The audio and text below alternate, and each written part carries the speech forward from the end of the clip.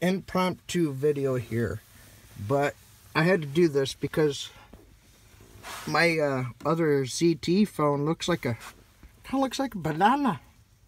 It's like doing a curve, and I wasn't imagining this when I took it indoors. Shut off. I've been wondering why it's been doing flippy, weird things like turn the Wi-Fi on after I turn it off and a bunch of other weird shit. That phone has got a hell of a curvature going on there. I don't know. I don't have an explanation for this. That's a hell of a bend. And it's got a twist going on too. You can see that in the camera. I just gotta laugh. It's an old ZTE phone, but wow. No, I have not left it in it. I don't leave it on the dash. It comes in the house with me all the time. It's actually don't get used for anything other than really music.